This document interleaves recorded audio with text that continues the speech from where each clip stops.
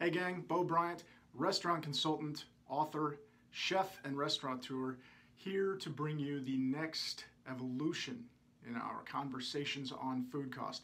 First and foremost, let me just give a real heartfelt thank you to the tens of thousands of you who tuned in to our first training on food cost, the beginner's formula. If that was a way for everyone to get kind of set and get a better understanding about food cost, this conversation is going to take it to a whole nother level. This is a very, very big construct. It's a big conversation, and it's going to require that we have an elegant design wrapped around how we share this information. So the best way we could see to do that was to reverse engineer based off of the best results and ratchet all the way down to how these best results are created. So in this deconstruction, we are going to start by identifying the biggest mistakes that concepts make.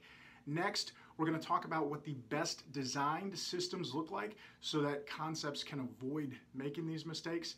After that, we're going to talk about how we can impact our entire spend.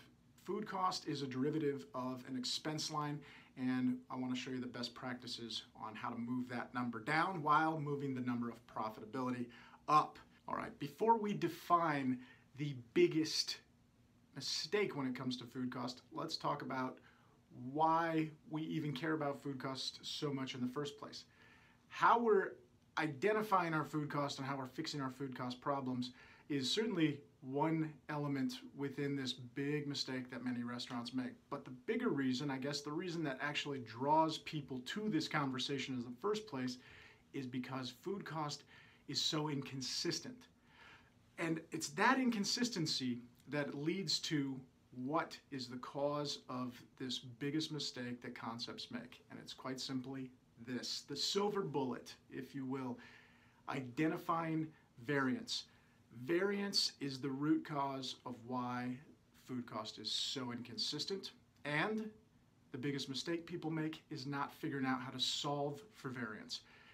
To the tune of about 9% in the industry, when we look at concepts that do not use a variance model to identify, quite simply, what their cost should have been versus what it actually was. The difference in between is variance. And so if a business or a restaurant is not measuring this or identifying it, then of course they're not going to be able to impact it other than just throwing darts or guessing at strategies to fix food cost when it is very inconsistent. And by virtue of that, we could lead to a whole lot of other challenges. So if we're going to deconstruct what the best in the business do and try to figure out why these folks are making 3 to 4 times more than the traditional independent, it would be because of an underdeveloped accounting structure. And that is probably derivative of a lack of understanding about how the entire infrastructure of this accounting system works. So let's begin with some really, really simple accounting concepts. Number one, we have the generally accepted accounting practices, or GAAP. These are the rules of accounting. And these rules are relatively simple, and we're going to get into them. But without good rules, we don't have good rationalization. The rules tell us how we're supposed to account for stuff. The rationalization tells us where. And that is unique to us.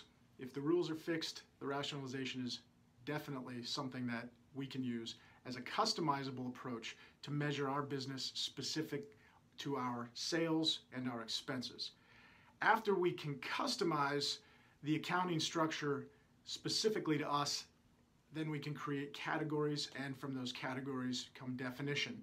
Once we have all of this stuff categorized and defined, now we can actually take our inventory counts, do what we call our capture, and from the capture, we have now built an accurate accounting system or a construct or platform.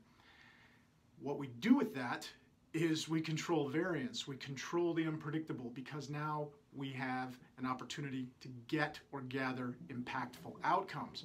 And those impactful outcomes come from our ability to analyze and to really analyze deep. Once we can analyze deep, because we've been created this great infrastructure with lots of layers and definition and customization, now we can actually start to do some prescriptive or predictive elements in our business. We can forecast.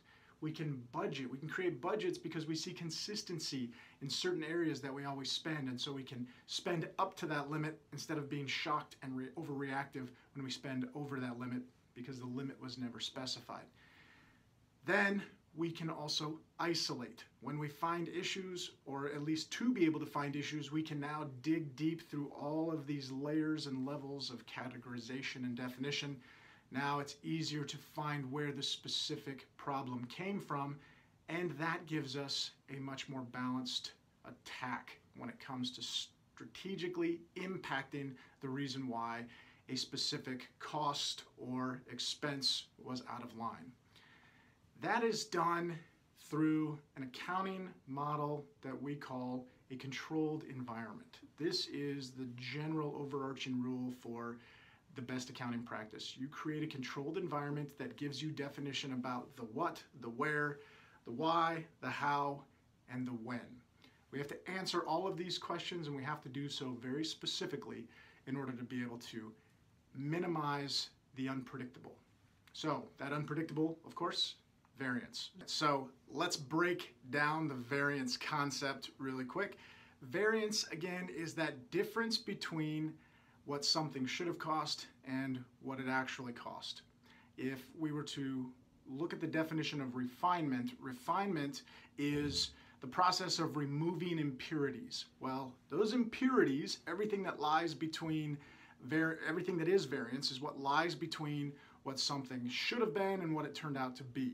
So the best in the business understand that we've got to refine to eliminate those impurities. So let's start talking about one of the biggest impurities in the business when it comes to definition. The very concept of variance lies between two different terms, what we call actual cost and ideal cost. So the concept is oftentimes interchanged, but those words aren't meant to be interchanged. Ideal cost at a very, very high level is what something should have cost to make happen, according to our plan, according to our formula or our recipe. The actual cost is what it turned out to be. That is according to our expenses and our sales. So let's take a look at how each one of these works, what the formula looks like that's attached to it, so that we can really understand where variance lies and how to start impacting it. So first, let's talk about food cost. When most of us use the term food cost, what we're actually referring to is actual cost. Actual cost at a very, very high level, even if we're not talking about food, it's very, very simple. We can take our expenses divided by our sales, and we can come up with our actual cost. The more we define the expenses against the defined sales, the more accurate we can be in a specific category. And we'll talk about that breakdown in just a little bit. But for right now, let's focus on food cost. Here's the formula for being able to identify what actual cost is. And this formula is one of the first places that we are going to be able to impact and remove impurities. So this is one of those concepts that is sometimes hard for people to get their head around in the beginning. So let's talk about the two elements of identifying food cost. Number one is we have to calculate our inventory cost. We take our inventory cost and we divide that by our total sales, and in this particular example, food sales, and we get our actual food cost. But coming up with what our inventory cost is can be a little bit dynamic. So we have to create that controlled environment. In order to create a controlled environment, I want to eliminate the variable, and the variable is going to be how much inventory I had left over. Any inventory that I purchased during a cycle but didn't use is considered a surplus. So follow along with me. At the end of last month or last period, I took my inventory so that I could turn that into accounting so that they could tell me what my food cost, actual food cost was. That inventory value from the previous month is the exact same value and numbers that I use for my beginning inventory value, because I stopped selling right after my last sale. I counted my inventory, which means that I counted it before my next series of sales, right? So my next cycle. So it carries over. It's the exact same thing. the assumption is that that surplus is now going to get used in this next cycle. So that's why I take that value to begin with, and then I take the total value of the additional food that I bought throughout this period or this cycle, and I add those two together. There is an assumption that that is all the product that I bought and used, so we call that our net purchases.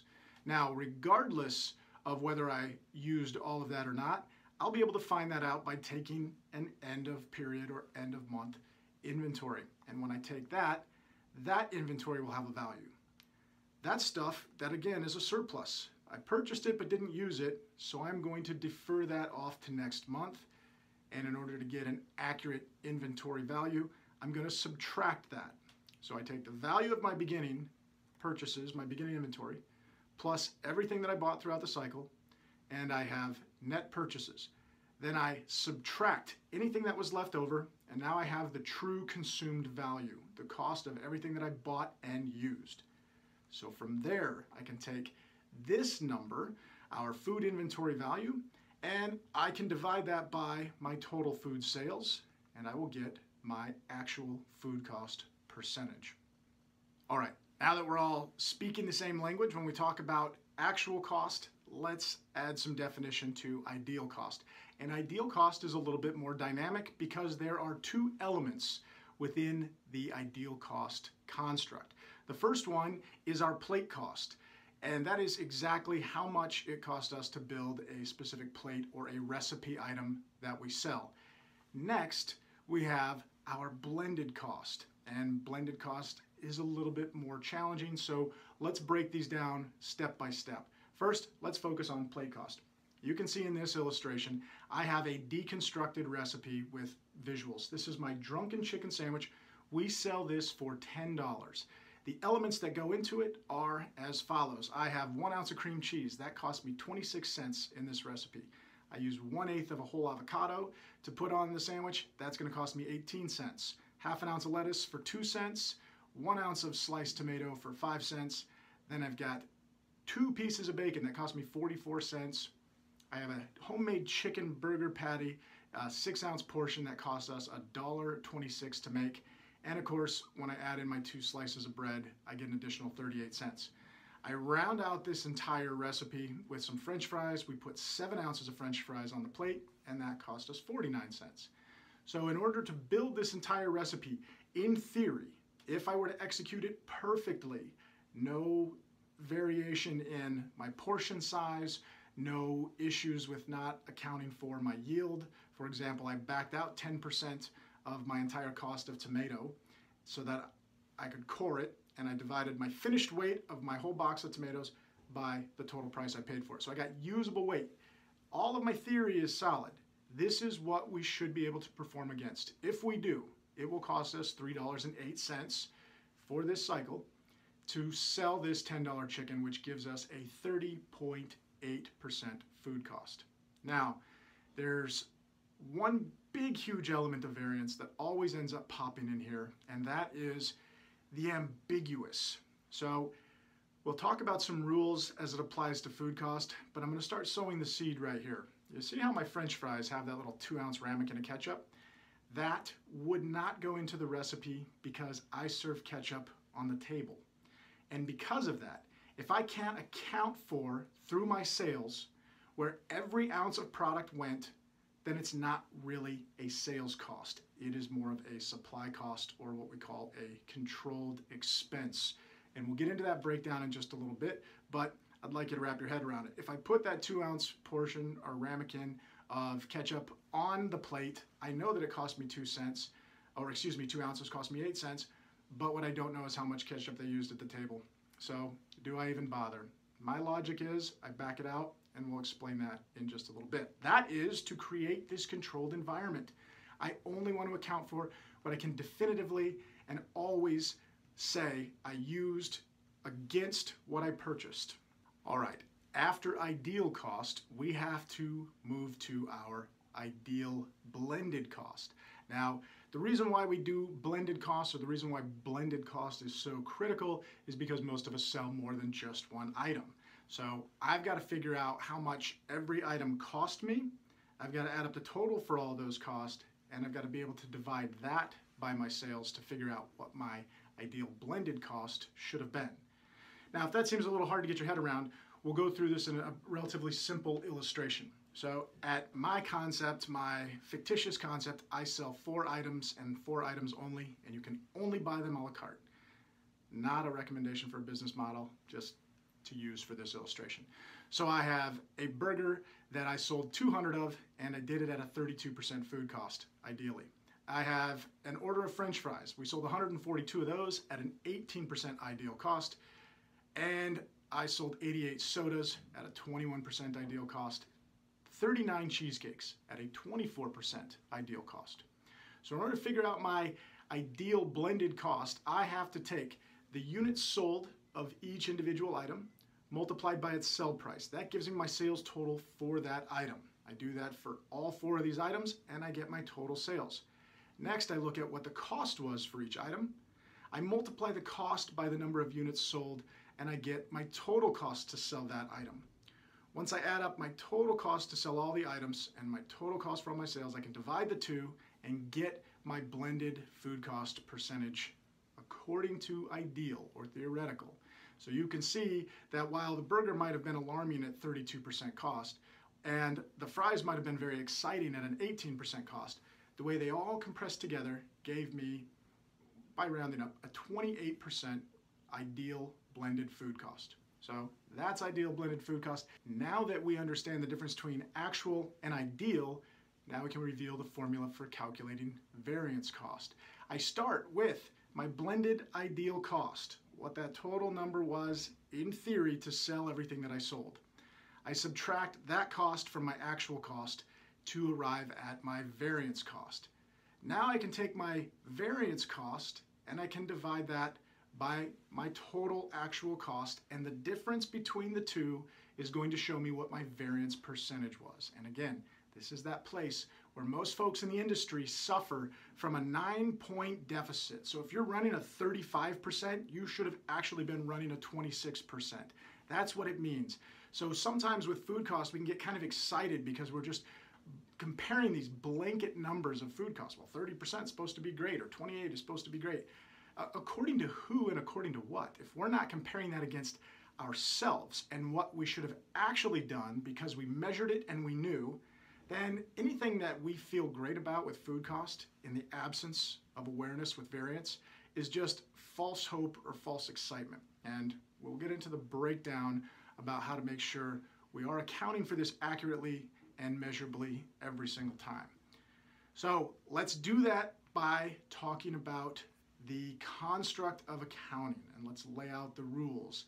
In order for us to truly impact food cost, we need to go from that bubble that we live in, that is food cost, labor cost, prime cost, and we have to be able to take a step back and look at the big picture. This big picture is how we are informed relative to how everything works and how we can impact and control it, and that is set forth to us by some rules or an accounting construct. Now, if you look at the accounting construct, I have an onion on here. That's not because accounting is meant to make you cry, even though it does get most of us down. It's the onion that's symbolic for the layers, and how accounting works is like peeling back the layers of an onion. So the very, very top line principle of accounting begins with what is called a balance sheet. So a balance sheet is also known as a general ledger. And this general ledger puts all of our dollar amounts in 2 buckets on opposing sides. On the one side, we have what we call our assets, things that are worth money. On the other side, we have our liabilities, and those are things that cost money. Now, we record those separately because they have a different impact. One's a positive impact, one's a negative impact. The easiest way to describe a balance sheet would just be, consider that one side is your revenue and the other side is your expense. We have to attach detail and definition to as many different pieces as we can categorize. And the more we can categorize, the more accuracy we can get. This is done through a model in the industry called a chart of accounts, or general ledger codes. and again has two buckets. It defines everything sales. So we have all of our revenue categories and then all of our sub-revenue categories. So we can look and really drill down on all the different things that we sell, or we can start at a very high level and look at those. Then we have our expenses, and our expenses are on the other side. We have our categories for expenses, and then we have our subcategories, so further detail. The byproduct of this construct, when we count for our inventory and we do all of our figuring on food costs and all that stuff, comes out of what's called a P&L, or a profit and loss statement. A profit and loss statement has a high level, kind of a snapshot view that we call a summary P&L. That summary P&L allows us to discern opportunities, challenges, or things that worked at a real quick glance. But when we find those things that are off, when those things that didn't perform how we thought they would, or there's some kind of surprise, that takes us to the next level. And the reason why we have all this definition is so that we can look at a detailed P&L. And the detailed P&L will help us dive in very specifically to trace back where we had inconsistency or variance or an unexpected outcome. So if that's the accounting construct, here's a good snapshot of what the summary P&L looks like. This is pretty basic, and I've kind of broken it down into two sides. In one side, I have basically my direct sales and my direct cost in order to appease those sales. On the other side, I had more of those things that were harder to measure. They are still expenses, but I don't know how I can quantify how much expense went into every single item that I sold. So if you look at a P&L that way, it'll give you a good idea. Now, if I want that further level of detail, I can expand the eye chart that is the detailed P&L. We'll talk about more on this a little bit later, but for right now, just want to have a high level awareness of what the accounting construct looks like, and understanding that there are rules, and some of those rules need to be followed. There are also elements within those rules that are very customizable to us. Some can be flexed, some can be bent, and some can even be broken. And it's not because we're told what these rules have to be, it's we're giving some instruction, and then it all comes down to interpretation. So, in order for interpretation to work for us, we have to be able to look at our own business and rationalize where different things should and would fall. Okay, so the first rule of rationalization, let's look at how we rationally apply sales and expense. So in this illustration of $1 up here, I want you to consider that $1 represents a sale. That's money we took, collected for something that we sold. Now here is the rule that applies to that dollar and how we account for that dollar. $1 of revenue goes in the drawer. I have to take 29 cents of that dollar out of the drawer to pay for food and beverage cost, on average. I have to take 27 cents out of the drawer to pay for my labor cost. Then I've got 16 cents, that's also got to come out of the drawer, and that's going to pay for my expenses that I can control. Next I have the expenses that I can't control. They're fixed, they're not going to change, so I don't want those blended in another bucket. I want to separate those so I can kind of set them aside. This is the known. This is my nut. This is what I have to cover every single month in order to be able to just break even before buying anything or selling anything. So that's fixed cost.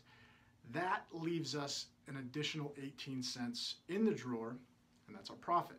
So this actual example right here is a living, breathing example that comes from our big multi-unit independent concepts that are the most profitable of anybody that we've seen. And it's a pretty large sampling. We've worked with thousands and thousands of individual units representing hundreds of concepts, and they all are in the space called emerging concepts, and those are growing chains that are very profitable, but not big corporate concepts. So let's rationalize this dollar just a little bit further. There is a big element within our cost of goods and our labor, and that is what we call prime cost. The big challenge in this industry when it comes to trying to create or identify a baseline is what lives right here in this space. So let's talk about that. If you've done any independent research or talked to friends or talked to mentors in the industry to try to figure out what should a good food cost be, we have to ask, what are we really trying to assess by asking that question. We talked just a minute ago about how could anybody know what a good food cost for you should be if they don't know what your current ideal blended cost is. So we talk in vagaries, and we hope that that 28% or 29% food cost is good. But I'd like to throw a little salt on that. If you look at food cost, let's say I have an Italian restaurant on one corner and an Italian restaurant on the other corner. They both have a prime cost of about 55%. But if they were just to exchange and ask each other, hey, what's your food cost? The owner of concept A would tell the owner of concept B that, hey, I run a 21% food cost. Now concept B is scratching his head saying, how can that be possible? I run a 32% food cost. Well, that all boils down to how we use the product. So concept A is running a 22% food cost because he's making his pasta from scratch, his dough from scratch. He's buying block cheese and shredding it. He's making his marinara from scratch.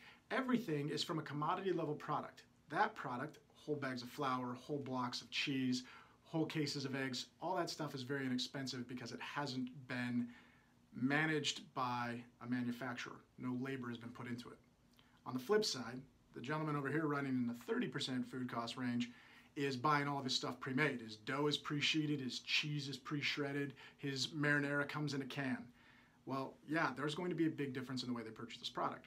But the flip, the inverse is true. The guy who's buying all the commodity level product is going to have to put his own labor into shredding the cheese, making the sauce, making the dough, making the pasta. Over here at concept B, he should have a much lower labor cost because all that labor came delivered to him. So now it's really just assembly and what we call RTU, ready to use product. So he's assembling it and selling it, should have a much lower burden of labor. So that's why we look at prime cost, to at least get a baseline comparison. Okay, so now that we've rationalized the revenue and the expense, now we need to look at each segment of our expense and even our revenue and add more definition to it. And the reason why we want to add that definition is so that we can get more surgical in our view when it comes to being able to identify what went wrong. So let's start with sales. We don't just call it all sales, we want to break the sales down into different segments so that we can identify A, where we have better profitability in certain areas or where we have worse profitability, where we have higher need for labor, lower need for labor, etc. So I'm going to identify my sales in this example as I've got food, I've got beverage, I've got liquor, beer, wine, and I have other operating income. I have a gumball machine in the front of my store, and I make money every month when the guy comes to add more gumballs and clean out the change. That will come full circle in just a minute. Now, when I look at the next segment, that was my revenue. Now I want to create more definition and subcategories to my cost of goods. So I'm going to break my cost of goods down into food, beverage, liquor, beer, wine. You can see I'm accounting for what I bought similarly to accounting what I sold. I want to compare the two separate from everything so that I can get specific information in their unique segmentation. Now you'll notice in my direct cost of goods here that I do not have a cost of goods attached to my operating income.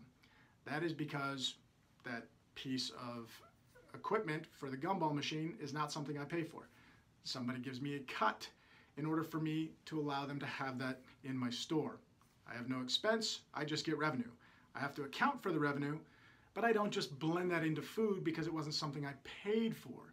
So it could artificially inflate, or deflate my food costs because I'm accounting for sales that don't have an account for purchases. That's why I separate them all out so I can get good, clean values. It's also why I don't put it into my cost of goods because I don't pay anything for it. This is an incredible illustration of how we can uniquely customize our P&L and our definitions to look according to our business. Let's take it a step further. Now let's look at labor. This is how the best in the industry track and measure labor so that they can separate out the anomalies, the inconsistencies. So when I track labor, it's very common. A lot of people will just look at what their management cost is and what their hourly employee cost is. We like to take this a step further. I like to break out my management. Then I have front of house staff, which is hourly, training front of the house staff, back of the house staff, and training back of the house staff. Then I have my employee benefits. Employee benefits should be controllable, but relatively the same. Back of the house training, that's something that could vary from any different period to another. So I'm going to want to know if the reason why I took a higher prime cost was because we had turnover the month before, which led to a higher run rate of overtime, which cost me the same amount of people and hours, but now it costs me 50% more after 40 hours. The same is true, imagine in that same month, that I also hired some trainees so that I wouldn't have to keep paying for this burden of overtime. Well, now I've got duplication in people. I've got two people in one section, one guy working and training, the other guy watching and learning. So if I can't segment these to identify why or where these big spikes came from, I might react in a way that's not terribly informed, and it might end up creating what we see so often is a reaction that will fix a problem that creates more problems below it. If I just assumed my food cost was high because I didn't account for any variables, I could make the mistake of buying a cheaper product. Good in the short term, bad in the long term. Could end up disrupting my entire sales expectation because now guests are upset because they feel like we're cutting corners. Or if my food cost was high and I didn't know why or where all this came from, I could just put a blanket price increase on my menu. I could probably end up getting the exact same result as before. It fixed food cost temporarily, but it ended up driving my sales down because the guests thought I changed what our value proposition to them was. This is why we want to ratchet down. Let's just round out the cycle real quick, talk about controlled expense. I'm going to break this down. There are all kinds of subcategories underneath our controlled expenses. Controlled expense is the rule. How we define the buckets underneath it and what we put into it, that's up to us. How we expand further on those buckets is also up to us, and I will talk to you about some rules that we use when it comes to accounting for that stuff. Finally, we've got those fixed expenses. Those are things historically that aren't going to change. My rent is fixed, yet I might have a percentage of rent to sales where if I sell over a certain amount, I pay a percentage based on what I sold. But for the most part, let's just assume this is fixed and it's relatively simple. I'm paying a flat fee every single month, and that is always going to be that way until I renew my contract, and then it's going to be that way until that one expires, so on. That finally leaves us with the profitability. So hopefully this big picture is starting to come into focus, and the reason why we're managing all of our revenue and expenses with all this level of detail is starting to form, and the importance for it is starting to create some insight for you. The more we can do this, the more we can isolate and eliminate variance. We're still going to have it, but it'll be more predictable, more easy to identify, and more easy to impact.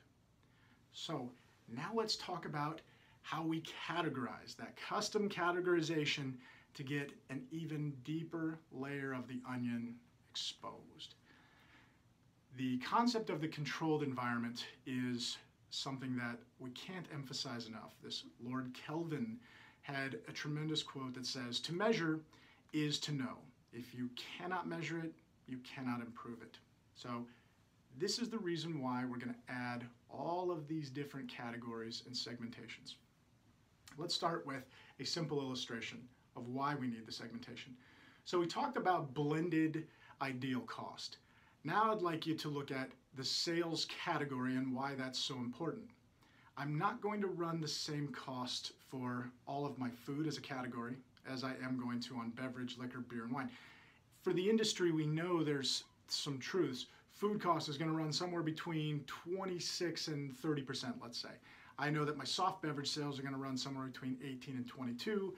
I know that my beer sales are going to run somewhere between 20 and 23, my wine 20 and 25.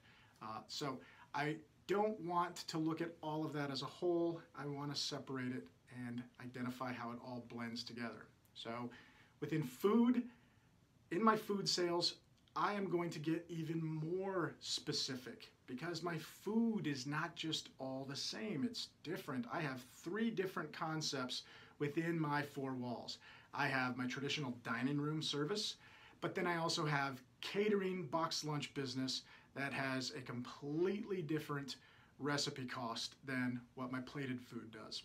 And then finally, I have my event sales. My event sales are complete different recipes again. Everything is family style or buffet style for my event sales. It's stuff that's off menu, the portions might be bigger, the offering might be wider.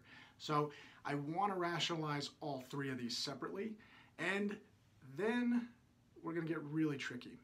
Within my sales, I also want to account for my comps, my discounts, and my voids. Because when I balance my sales at the end of the month, I might be doing this for a handful of reasons. So now I'm going to introduce a third concept of cost. So we have actual cost, then we have ideal blended cost. In between, we have a concept called adjusted cost. And here's how and where adjusted cost would work. In my restaurant, I run 3 unique marketing campaigns a month. I run one model through social media. I do another one that's all viral word of mouth, which is password marketing. And then I do a third one, which is for charities. I have budgets for how much I'm going to spend on those. And I also have a forecast for what I think I'm going to get on those in return, an ROI. The return on my investment is critical, and that's the biggest reason why I separate these 3 buckets. If I know that one bucket is for social media, I can look at how much I spent on it, and I can see how much revenue that generated for me, and I can apply a value that is called ROI. I could do that for all 3 of them, and because of that measurement, I can now identify which ones I should do more of, which ones I need to kind of tweak or correct, and maybe which ones I should abandon so that I can take more of the successful ones and put them in their slot. Not intentionally giving you a marketing and branding lesson, but here's the consideration for adjusted cost. If I am incenting any level of my leadership or culinary team for their food cost, then I have to be accountable to what we should have sold and what they actually purchased. So we should have sold is what we have for total sales before discounts or comps. Well, before discounts. Comps are another story. We'll talk about that in 1 second. The discount is what I gave away, and that didn't reduce the cost of purchases, it just reduced the cost at what we sell it at. So in order to have an accurate depiction of what my guys in the kitchen did, I only want to look at total sales divided by actual purchase inventory value. Now, we can talk about comps. Comps are a bit different. Comps, I'm going to do some adjustment on comps too. If I had a bunch of comps in the front of the house, to me, that was not the fault of my kitchen guys. Those were service errors or even a guest walkout. The guys in the back can't control that. So I'm not going to charge that against them. I'm just going to take my total sales, less my discounts, and less those service error comps. That's product that was made, so we lost the food. We also paid for the food, but I'm trying to offset that loss by backing out those comps against my guys. Now, if my guys in the back, guys and girls in the back, had an issue where they were creating errors, they were making food inaccurately. Go back to that turnover scenario. I had guys working overtime. They were making mistakes because they were getting burnt out. We identified that. So we brought in help. Now they're training people. Those trainees are making mistakes. Those trainees are consuming food, and we have to comp that. They have to taste stuff and know what it's supposed to be like. So those actual errors or impacts are a direct related kitchen expense. So I am not going to back that out of total sales when I calculate food cost, and that's why I separate all of these. It's a controlled environment that allows me to identify where my deficits and gaps are. Now, I could take a look at this exact same concept through the entire category of beverages, and I apply the same logic. Now, here's some more customization. I used to live in a state where we owned a restaurant, and it was illegal to give people a coupon for a free drink. Because of that, we just took discounts completely out. We could comp things, and we could, of course, void things. The voids were the items that weren't made, but they were rang in. So we don't have to do any sales adjustment. We just have to correct the error for the overring. On the comps, though, again, I want to look at what my bartenders comped, what my servers comped, and certainly shouldn't have too much that my kitchen comped, but occasionally I will have kitchen comps if I'm cooking with wine or beer. So I don't want to penalize my bar staff for comps that weren't affected or weren't directly related to them. So that's a big picture of the big drill down cycle to get all of this definition. All right, so one of the big culprits in variance is a concept we also have to have our head around and understand what we're doing to impact it positively or negatively. So awareness will create the change in this category, and that is our category sales mix. Revenue as a portion of sales by category. Let me explain what that means. If we look at that sales dollar again, take a look at how I account at a very deep level for the product that I sell. Remember how I broke out my dining room sales, my catering sales, and my event sales? In the sub-segment of my dining room sales, I sell entrees. 60 cents on every dollar that comes into the dining room is spent on our entrees. 12 cents of every dollar is spent on soda. The dessert sales have a 10% cost of sales or blend of sales, and 18 cents of every dollar that comes into the dining room is spent on beer. If you notice all the different costs of the breakdown of this dollar, you will see why this is important, that we segment this as well. Think about it like this. If month after month I run a very similar blend of the way that all my food off of the menu sells, then there shouldn't be too much variation. But if all of a sudden I have a run in one particular category that has a higher cost, it's going to skew my entire food cost percentage. So I have to be mindful of identifying this, and so we do this with some additional rationalization. And that happens in our POS system. We want to make sure that we have a detailed product mix, or what you might hear as a P mix. So P mix is what shows us what we sold by categories on our menu and what we sold by item within that category. So we use those totals to be able to capture and identify what our blended cost is, but we also use the output from that report to be able to identify if there were changes within the blend of the revenue spend by category. So that illustration takes us back to the previous slide. When I add up my total impact of sales, or cost, blended cost of sales, by a category, and I figure out what its ideal blended cost is by category, I can now look at what was the total sales mix throughout my entire menu, and did that change? Those changes could improve or decrease profitability, and if we're not paying attention to it, we're not going to know where it came from. Let's say that we do have an impact in our food cost because a category. So let's say I have burgers as one category and pastas as a category. I'm going to want to also refine the products that I buy so that I can get indicators for why the food cost in a specific category was higher one month over the next, or if it blended different, why that had a negative impact on the blend. Now let's talk about another common area that is often not refined, and one that we're going to need to refine.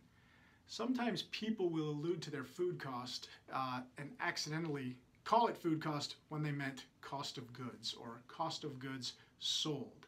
Now that's a very, very important word. I'm going to break out why cost of goods sold is such a bad thing to look at. At a very high level, it's great, but it is going to have the most variance in it of any item. That's why we want to segment specifically. So remember, if we're going to count our sales according to food, beer, and wine, we also want to track our purchases according to food, beer, and wine. So cost of sales, we should probably throw that aside, because I promise you there's a lot of negative and improperly accounted for variance in that category. So when I look at my cost of sales, let's just look at food specifically. In my food, how I capture and record what I purchased, I'm not just going to call it all food, because all food has a different impact. I, like most restaurants, run an 80-20 rule. 20% of the items that I buy cost me 80% of the dollars that I spend in purchases. So I want to break out my categories so that I can identify where that spend variance is coming from. So you can see here I've got beef, I've got pork, I've got seafood, poultry, produce, bakery, dairy, grocery, and dry goods. As a general rule, if I can subcategorize something and break it out, and it impacts 3% or more of my total purchases, then I'm going to rationalize that. A big part of the reason why I've broken these down too is because if you look at the top 6 or 7, they are commodity-based items. They change every single week. A more generic category like grocery, I'm not as concerned about because the prices don't move as much. It can be a bigger category, and I don't buy as much product in dollars in that category as I do in some of these other categories. So the more I can define it, the more I can inspect and get down to the granular level of detail when I'm tracing back a negative impact. I'm going to apply the same logic to my beverage. So when I look at liquor, beer, and wine, I'm going to define those a little bit more. I'm going to define, like beer, for example, I sell a pretty equal blend of draft, of our own beer that we brew in-house, and of the bottled beer that I buy. So I want to look at what the cost is to each one of those subcategories so I can figure out what's working, what's not, where, if it's got a higher cost, should I try to promote the items that have a lower cost. And all of this starts blending in and giving us insight towards a concept called menu engineering and menu management. Now let's talk about this concept of expense, and let's drill down a little deeper. We have cost of goods and we have expenses. Now I gave you the illustration about ketchup, and ketchup was one of those examples where I don't know how much people are using. I can't account for it. If I can't account for where every single ounce went, then I will have no idea what my ideal should have been. It's ambiguous.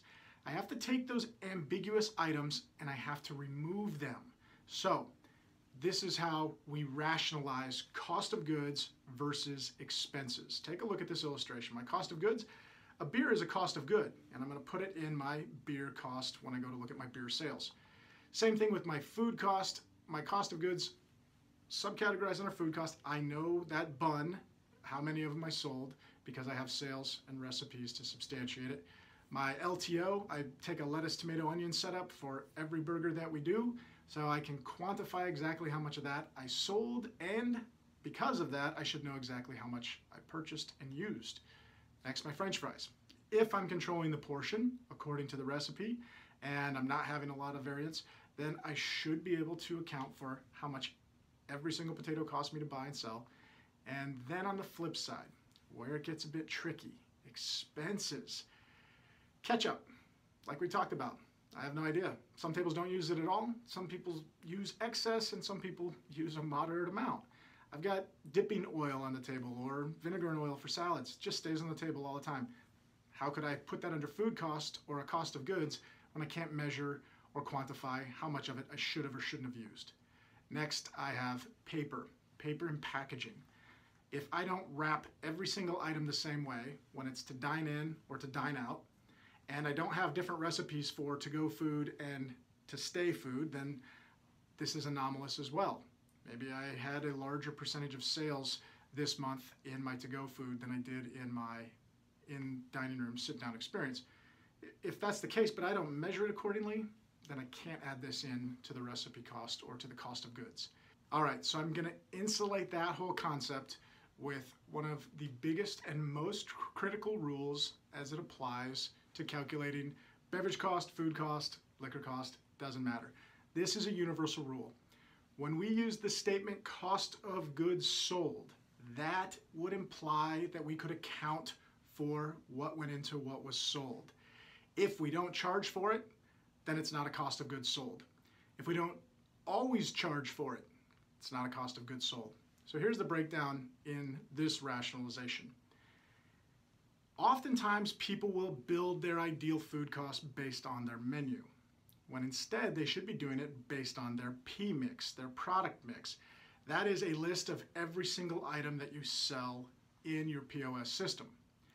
You would have to print that report and put a check mark next to every single item that you sell that A, it has a recipe, that it has a cost, because you have to pay something in order to give this thing away, that it has consistency. There's not a difference between a small and a large. If there is, it's accounted for in the POS system. And finally, it has to have a quantity. It has to have a number that's tracked so we know how many there were. When we say that this item has to have a price, understand 0 is a price. If it's got a price, it's got a cost, we can account for how many are sold and exactly how much is sold to satisfy that sale. Then it can go into a cost of goods sold. If it doesn't have these four elements, then it is not a cost of goods. It is a controllable expense. So we'll break that down, but this is categorically what we see as one of the biggest mistakes when it comes to accuracy in calculating blended cost and then being able to identify variance. My menu might have 20 items on it. My P-Mix report probably has 60. So I need to be accountable to everything I sell, not everything that I have menued. Okay, now let's put that in action.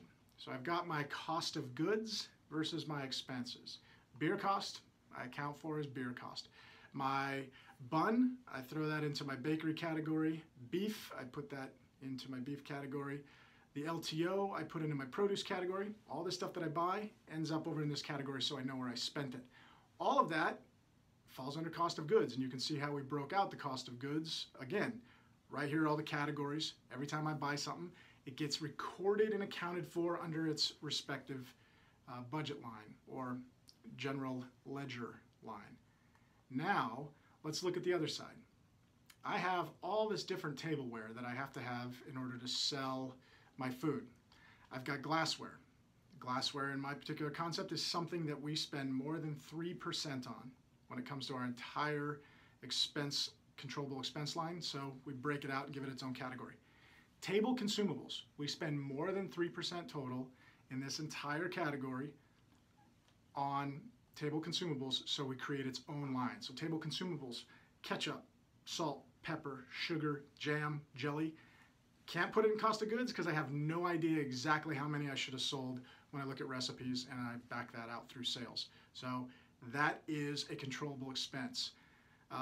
Butter, any type of side dish or dressing, dipping sauce, anything that you give away for free or let people have more of, if you're not going back to the POS and punching it in, even if it's a zero cost, then it's going to fall in that category. Here's another example, my table and serviceware. So I've got sugar caddies, I've got my cruet for my wine and vinegar, I've got my tableware, silverware, stuff that only gets used in the front of the house. This is an expense line. But the beauty of all these expense lines are when I see them, I can start to see an emerging theme or a reoccurring theme appear, and that's how I'm able to extract and create budgets for people. And we'll get into how to control budgets in just a minute. Next, I've got paper and packaging. I'm not putting that into food costs because I don't present it in the same paper and packaging for every application. So it's ambiguous, can't account for it, it goes over here. It is such a big line, I definitely separate that out as one unique line that I count for under my controllable expense. And here is a list of all of the random and unique things I put into my controllable expense. The one that's most interesting and the one that seems to throw people off is this last one. I've got cooking fuel, my fry shortening. I spend more than 2% for an item that I can't account for how much of it I use, so it goes into its own expense line. I look at cooking oil or shortening the same as I look at gas or the same as I look at electric heat. It is a medium for cooking. That's all it does is cook. It's a fuel. So I'm going to count it as such, but I'm not going to put it in utilities. I'm going to put it in controllable expense because it has a much wider range of control. And I'm going to give you a true story, an example that happened in one of my restaurants. I had a general manager who had decided to switch our fryer shortening because we were sold the advantages of this longer lasting, cleaner, slower to break down, high oleic cotton canola blend oil. We were using a commodity shortening, and this was at my wing restaurant. We had 8 fryers, did over $1.2 million in sales a year out of 1,000 little square feet. That's some crazy volume running through those fryers. Pretty much 90% of everything we sold was wings. So we had the shortening, we switched it. It was about 40%, 30% more in cost, but it lasted 40% longer. So we had an average budget line of $2,000 in shortening, and imagine my surprise when we got our P&L and I saw that there was 35% or $3,500 in expense on that shortening line. Well, I know I'm controlling my environment in all these best practices, what the heck happened? I go and drill in, and I find out that while we made the switch from the inexpensive oil to the more expensive oil that was supposed to last 40% longer, we weren't changing it with any different frequency. We were dumping the oil in the exact same amount of time as we used the other oil. That habit didn't get coached or trained to, and so we lost a whole ton of money with product that should have lasted longer. We didn't use it to its fully optimized capacity. And if I hadn't broken that down, I would have never found that crazy expense, and I probably would have just come down hard on the guys in the kitchen or on the general manager who made the decision to switch the product. So that's one of these perfect illustrations of why we break things down so much and the logic behind customizing all of our general ledger codes into our expanded P&L detail so that we can find the challenges timely and impact them immediately. Okay, so continuing with this drill down of definition and rationalization, I'm going to show you how the best in the industry manage more lines within this controlled expense. So I had pointed out the shortening. Now we're going to talk about all of these different buckets that we do and how we rationalize them. I have bar consumables. I've got fruits, olives, cherries, that type of stuff that we buy from our food service provider, never use in the kitchen. When that stuff comes in on an invoice, I want it to go over to the cost side of the bar, not the cost side or the expense side of the restaurant under cost of goods. Next, I have my bar utensils and supplies. Glassware separate. Remember, within this whole category, 3% is glassware, so I separate that out. But my muddlers, my shakers, my pour mats, all of the different supplies and utensils and stuff that we use back behind the bar, I don't want that getting all lumped in together for the entire restaurant, because I have my front of the house who uses their own supplies, back of the house that uses their own unique supplies, and the bar that uses their own supplies. All of this factors into my profitability. So when I can find a theme, then I can capture a budget. When I can capture a budget, I can even try to encourage my guys or incent my guys to deliver below budget, certainly not to go above budget unless it has manager's approval.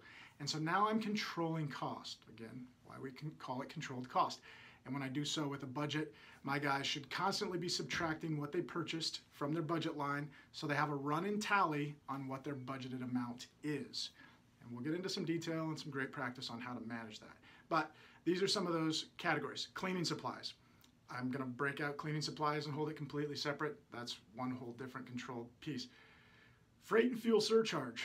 This, I have one vendor that charges me a fuel surcharge. So I want to look at that and account for it as a standard line until I get frustrated enough that I'm either going to ask them to remove it, or I'm going to look at other vendors that don't charge that because I feel like the value of my relationship is worth more than $5 extra on a load. Glassware we talked about. Guest supplies. So guest supplies are those random things that shouldn't really apply to the back of the house or the front of the house or the bar, and we put those into that category. Not going to go into a whole bunch of detail on that. Cooking fuel we talked about. Paper and packaging we've also talked about.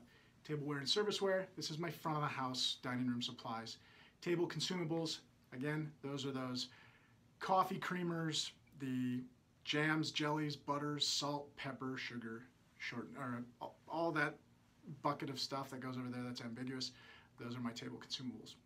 So that is how I break down and rationalize my controlled expense. Now let's take a deeper dive into labor. When I showed labor, I do it by management, front of the house training, back of the house, and back of the house training. Now I can dive even deeper by looking at all of the specific positions. That way I can catch spikes or hiccups. And again, this isn't directly related to food cost, but this is that prime cost concept. And that's why I'm going into so much detail when it comes to the labor cost. Moving on, let's look at some of the fixed expense just so that we're aware of what is fully spelled out in those categories. So occupancy cost, here's an interesting rule of thumb for occupancy cost. As a best practice, occupancy cost should be 10% or less of total sales.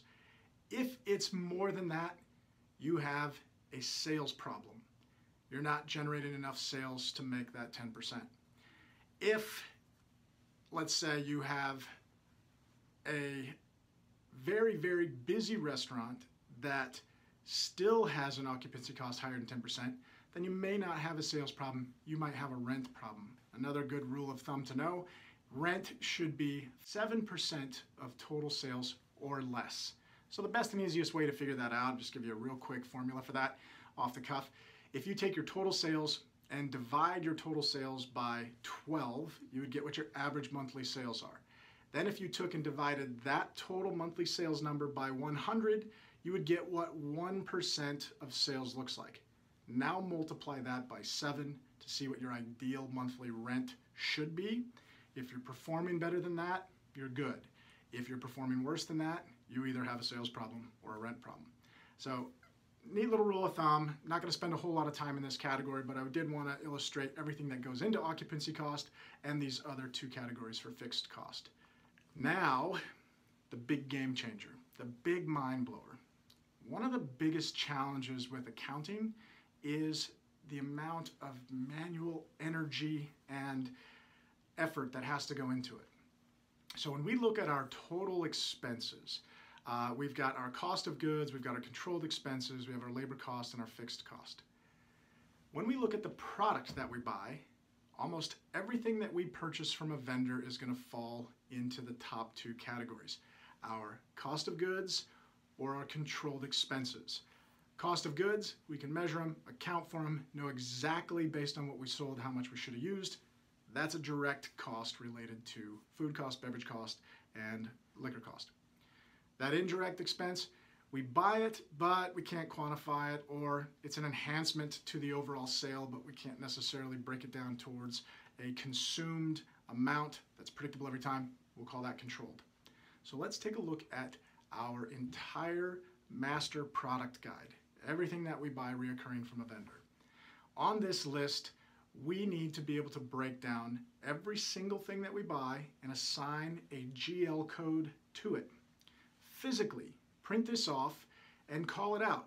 Here's the GL code number. It falls under cost of goods sold, under the subcategory of food, under the defined subcategory of dairy, of beef, of pork, of poultry, all the way down the list. And then you get to the next item. This is a tableware supply under this GL code, under this subcategory. Just like I have called out right here, I've got all my GL codes, all my categories, they're fully defined. If you would take the time and energy to go through your master product list and write or type in these two columns next to every one, what can come out of that is amazing. Most broadline distributors, most sophisticated distributors, if they can generate an invoice on a computer, they can take this information, they can plug it into their computer, and they can spit out an invoice that is automatically broken down into your categories, not their categories. They're going to default to their categories because they don't know yours. Because that customization is so different from one restaurant to the next, they have to have a rule for their accounting, and they don't know your rule for accounting. If you give them your rule, they can generate invoices for you according to your GL codes. This has a huge impact when it comes to managing budgets, timeliness, accuracy, and let me give you a couple of examples. If I have a budget for my guys in the bar for $600 a month in bar supplies, every time we get an invoice, they can get a copy of the invoice and they can look at what their total was because it's already captured in one area, subtotaled in one area, and they can subtract that from their budget. So they know the day that they get the product exactly what the remainder of their budget is. That way, as an owner or a manager of a concept, I can make sure that my guys don't have an excuse of not being aware of where they were at on their budget. That way, when they go over, they're accountable. If they went over and didn't get approval, they're also accountable. If they got approval, we made a note and it's known. And I can back that out when I notice the spike or the variance that caught me off guard. Additionally, there are many of these same companies that use a concept called EDI, and that is an acronym for Electronic Data Interchange. And electronic data interchange allows them to automatically upload a G&L sequenced invoice straight to your accounting platform.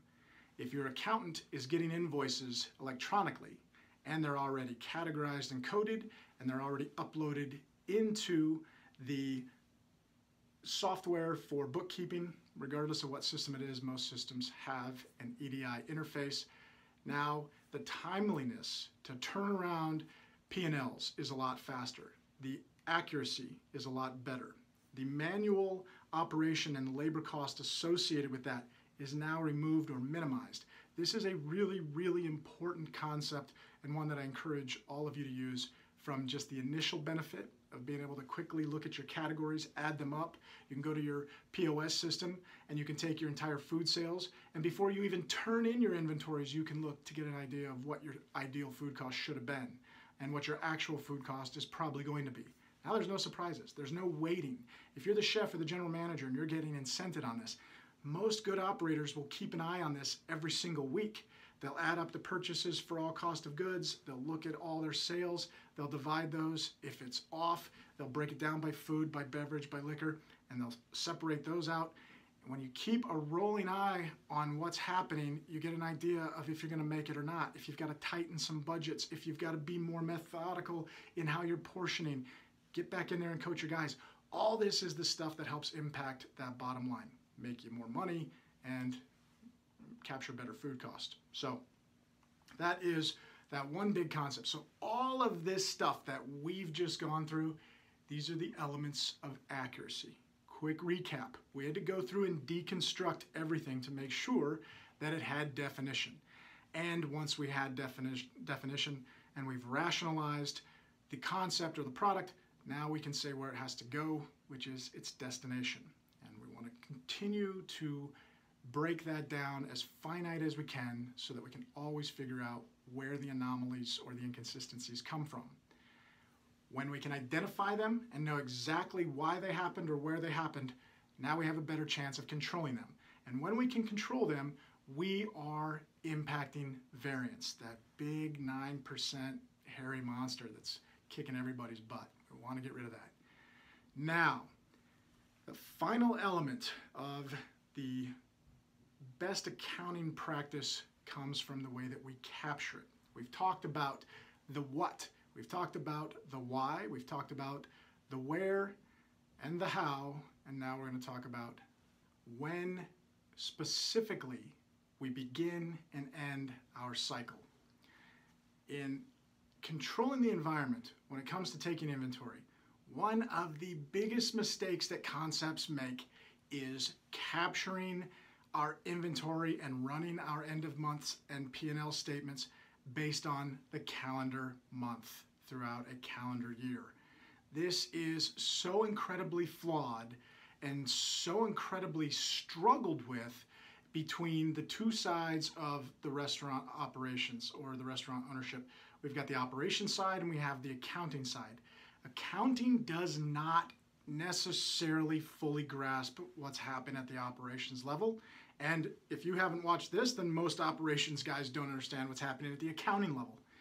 Closing that gap is a challenge. Accountants prefer to do things on the annual based on the calendar month throughout the year because it's easy. That's how taxes are due, that's how rent is due, but the convenience for them becomes an incredible burden on the restaurant, especially as it applies to variance. So here is the example. If I count my inventory and do my P&Ls according to the calendar month, I am bookending myself for at least 3 days on the wide side, 4 days of inconsistency. And that is because the calendar months are different. I've got 1 month of the year that's got 28 days. I've got 5 months of the year that have 31 days. Don't quote me on that. And the rest have 30 days. So what is the opportunity for inconsistency there? Well, take a look at this calendar. On this calendar, you can see that April 2017, April 2018. There was a pretty big difference between this year and next year. This year, I had 5 Saturdays in April. Next year, I only have 4. So if I am looking at forecasting what my budget's going to be, what my sales should be, how much I should buy, I'm going to be off by the one day of the week that is personally my busiest. I will have just lost a factor of 20% of those busiest days now just went completely out of the picture. And if I'm not paying attention to it that way, I'm going to end up having a shortfall. Or I could have a false positive. If the truth was the opposite and we had 4 Saturdays this year and 5 next year, this year is going to look falsely positive, like we're growing, we're doing better than we have, because this month over the same month last year, we're so much better. So the best in the business say, wait a minute, there's 52 weeks in a year. If I want to look at this accurately and consistently, then I'm going to divide that by 4 weeks. If I divide 4 into 52, I get 13 months or periods. And I'm going to do the same count. It's always going to be, for example, Monday through Sunday. The first Monday of the month will start our first week of the period. 4 of those in a block will represent 1 period, and the following will be true 13 total times. With that, now I have consistency. I'm comparing like for like, apples to apples. I have a controlled environment. Now, I'll give you a handful of other things that are critical. First of all, you don't have to start at Monday and end at Sunday. You can do it with whatever combination you want. Many places do it starting on a Tuesday and ending on a Monday. It's completely up to you how you do it. Do what makes the most sense to you for accounting, for sales, for efficiency, etc. But let's talk about some of the additional benefit that comes out of this. When I look at the advantages that this creates, number 1 is consistency. If I'm always doing it on the same day of the week, counting my inventory, closing out my books, then hopefully I built that in a way that is a slow day, predictably slow. I know we're going to be able to put the right attention and focus to doing it, and it's going to be the same attention and focus every single period, as opposed to running it on the calendar month. Last month, my inventory closed on Friday. I had to count all my product on Friday. Good news was I didn't have very much inventory because we were so busy. Thank goodness we're getting an order tomorrow. But now I'm going to have a very, very small beginning inventory. The next month, it ends on a Wednesday.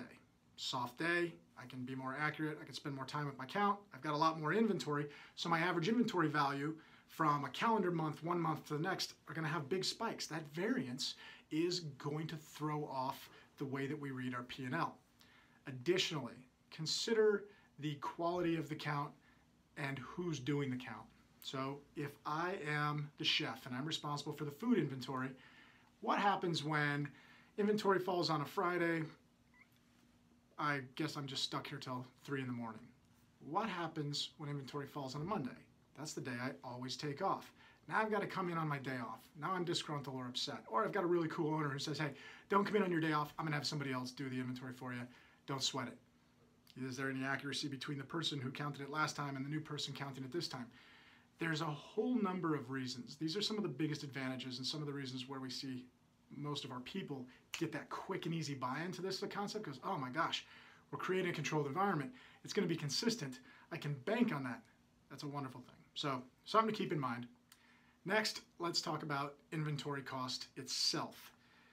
How we calculate the inventory as a formula can be a little bit challenging. So we went through the inventory value concept, and we'll just repeat it again really quick. My beginning inventory value, how much value I had at the beginning of the cycle. Then I take that number and I add it to my total purchases, and I subtract the total of those two from the value of how much inventory I had at the end of the cycle. That is going to give me that food inventory value, and with that, now I can figure out what my actual costs were because I can divide that by my food sales. And all of this concept leads us to the light at the end of the tunnel. Now I have sufficient accurate data to be able to analyze my business. Within this analyzation, I can do things like forecast. I can get an idea of what I should be able to sell this period over the last period because the trend has been running at the same clip. Maybe we're 5% ahead every month over month for the last 12 months. Now, because I have good insights that tell me that, I can assume that we're going to be 5% busier this period than we were the previous ones. That will help me with my scheduling. That will help me with my budgeting that I'm going to give to all my departments on how much they should spend. It's going to help me to isolate where I have challenges, because now I have all this definition, and that will ultimately lead me to the ability to impact things faster. Now, as far as analytics, when it comes to food cost, there are 2 more trainings that will be a direct derivative of this. Analyzing and impacting food cost is a whole nother training because it goes into a lot of depth. I'm going to cover some of it at a real broad level real quick before we wrap up, but I want you to have an idea at a high level how it works, and hopefully we can create some interest to send you off and watch that video once it gets posted. And the other video is going to be some of the mechanical elements of the other things outside of just this great accounting that impact food cost, the human error level of variance. And that's a big one, and there are a number of crazy culprits and amazing fixes, so we're going to lead to that. But before we get there, let's just run through some analytics now that we get an idea of what we can do. Once I start running this controlled environment in a P&L, I can look at how much I should have done versus how much I actually did do. If I see anything that's off, now in a timely way, with accuracy and accounting for budgets and everything being put in the right buckets, I can make intelligent comparisons that are in controlled environments so that I can isolate and identify and ultimately impact that variance through variance control. I can compare my sales to my budgets, I can identify where my deficits were, and I can drill down even further with my detailed P&L where I find some challenges. So in this really quick example, I want to point out something that was just a little bit different. We missed our budget on our food sales by 0.9 or 0.9%. However, we bought 1% more in food. So there's a 10% deficit in that run rate. Those 2 numbers should have been the same. If I missed the sales budget, it should have been the exact same amount that I missed on the food budget. And because I identified that, I decided to drill down. Once I drilled down, I found the culprit was I actually had a better rate of return on some new marketing campaigns that I did. Once I adjusted out those comps, it brought everything level, and I realized I actually spent the appropriate amount on food, so I didn't require any kind of a negative reaction. So within the summary P&L, if I do find those anomalous issues, I can drill down by looking through the detailed P&L, and this is why and how we created all of these different categories, subcategories, definition, and rationalization. So that is a high-level illustration of some of the things that we can start doing through analytics, and we're going to give you a lot more in the next video. I hope that you enjoyed this video. I really appreciate your attention, all the time you spent trying to master your craft and improve your ability to impact food cost.